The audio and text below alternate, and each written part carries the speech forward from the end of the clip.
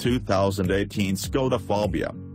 The 2018 Skoda Fabia hatch and wagon range will feature a smaller but gutsier, and slightly more fuel-efficient, 1.0-liter 3-cylinder turbocharged petrol engine.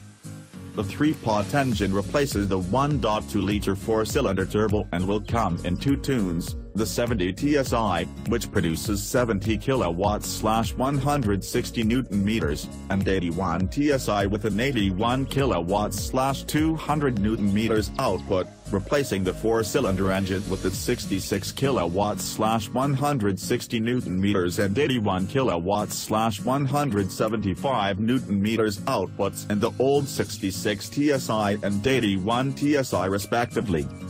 As before, the smaller output version engine, 70 TSI, only comes with the 5-speed manual transmission while the 81 TSI is coupled with the 7-speed dual-clutch auto. The 70 TSI has a combined fuel economy rating of 4.5 liters/100 kilometers, 0.3 liters/100 kilometers better than the old 66 TSI, whereas the 81 TSI improves by 0.1 liters/100 kilometers to 4.7 liters/100 kilometers despite having an extra 25 Nm of torque. The engine change is the only difference to the new range and will result in a $400 jump in entry-level pricing for hatch and wagon variants, with a $500 increase for the range-topping Monte Carlo models.